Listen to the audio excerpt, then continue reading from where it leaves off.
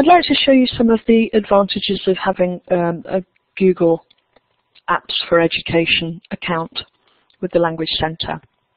Now, many of you may already be Google users, and you may already have a Gmail account perhaps, or a Google account, which means that when you sign in to Chrome, when you arrive in on the Google Chrome browser, you may find that you already have a logo.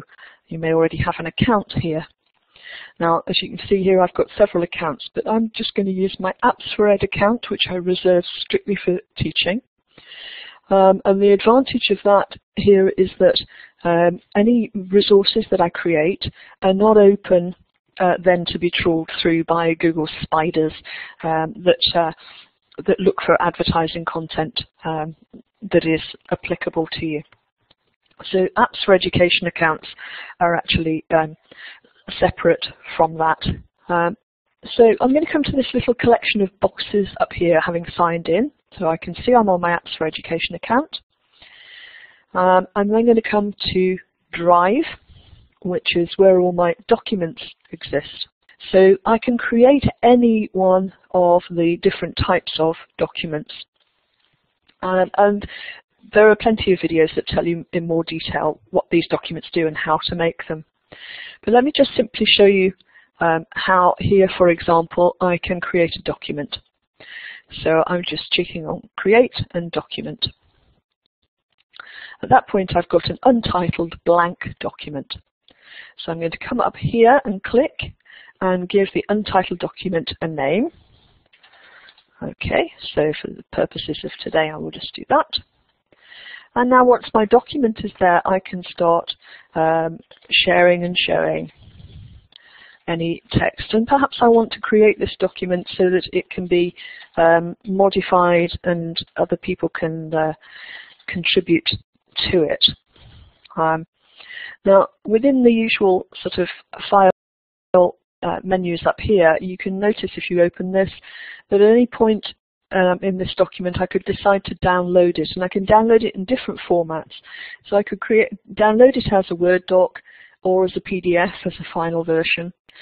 So here's my document. How do I manage the sharing? Now, by default, because I've created this in my Apps for Ed account, I'm going to click on Share. You can see here that only people within the Language Centre Apps for Education account by default can view this document. Now, I can change that, but I've got several layers of privacy beyond the layers of privacy that exist in a normal Google account. So in this case, I'm actually going to come right up to anyone with the link, and no sign-in is required. And I'm going to say anybody who's been given the link is allowed to edit this document. Now, if I use these settings, I should be able to put that link into Moodle, and when students click on it, they can contribute to the document. So there are my settings. I'm going to click Save. I've now got a link that I can copy and then paste into Moodle, and I've got a reminder of the settings that I've got against this. By default, I am the owner of this document. Now, other people who have Apps for Ed accounts as well, I could invite them directly, and our Apps for Ed account ties up with our Outlook email account. So, for example, if I put Claude's name in here, straight away I can see where her account is, and I can email her and invite her. So anybody with an account on our Apps for Ed, it's very quick for me to find them. Now at that point, I could have any number of people turning up within the document and editing the document. And that's exactly what I want to happen. And if I need to find out who wrote what, or how the changes have happened, then I can come to the File menu and I can click See Revision History, and that will give me a variety of, in this case obviously I've only put one thing in, but every time there's a change or an addition, I'll have a variety of links, and I can turn back the document to a point in time. So there's lots of functionality in here that make this a very quick way of pulling a document together between a number of people.